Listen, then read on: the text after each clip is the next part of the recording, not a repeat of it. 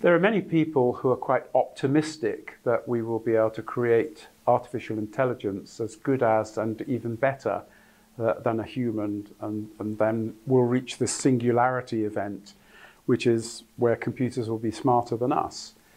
And I think that the whole notion of whether we have a conscience and have free will is fundamental to challenging the assumption about whether we can ever develop a computer that will actually replicate the human mind or even go beyond the human mind. And as Christians, we believe that we're created in God's image, we're created with free will, freedom of choice. We can see that in the Garden of Eden. God created us with a choice.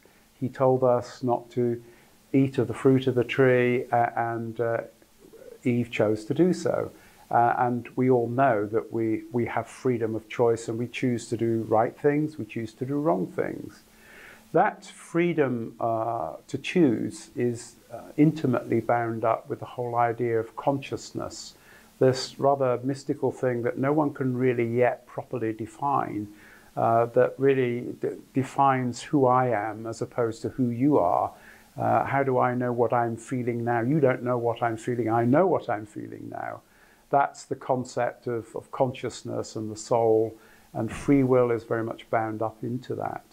Now, if that's true, and of course I believe it is, and as Christians we believe it is, that we have a soul, we have a conscience, we have freedom of choice, then it will not be possible, even by the admission of materialists, to create a computer that would be able to replicate that. There's certainly no algorithm that will be able to replicate this consciousness and freedom of choice that we're talking about.